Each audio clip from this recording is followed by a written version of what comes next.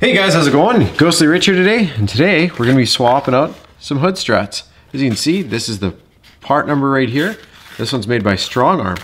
Now, let's show you how easy it is to do. I'm just going to zoom in a little bit here. Just one sec.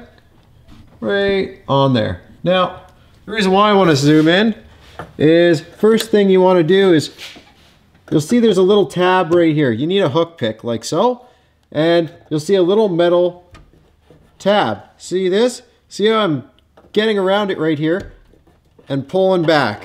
And then you just slide this out. Now, your hood's gonna try and close. I like to hold it with my arm. Flip this down as you're holding it. And then do the same here. Pop it forward. As you can see, I wanna show you this. I wanted to try and show you this a little bit better in better lighting. This is that nub and that tab. You're literally just working this tip underneath it, and then what you do is you lift it. So see that? And then after you lift this out like that, it'll slip out. You can pull it off the ball. So again, we'll show you with this side. See how there's two little ridges? You slip your hook pick underneath this one, and then like that. Some people use a flat blade. I prefer the hook pick, and as soon as you have it pulled out even that much, you'll be able to slip it off. Now, before we go to put this on, the little ball that this slips off of, we're gonna throw a little bit of grease on there.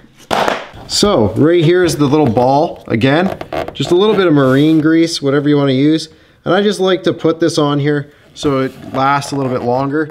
Again, make sure you do the bottom ball down here too. That'll be hard to see for sure on the camera.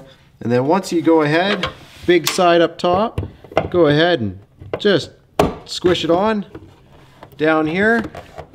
Might have to lift the hood onto it, but just make sure you lift it and compress it on, just like that.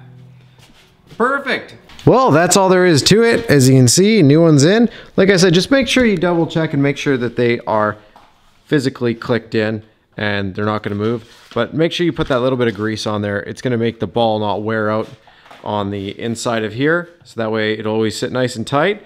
And now you'll be able to drop it, and then when you want to, you can go and lift your hood again. That easy. Thanks again for watching. Press a like if it helped you out. Subscribe for more.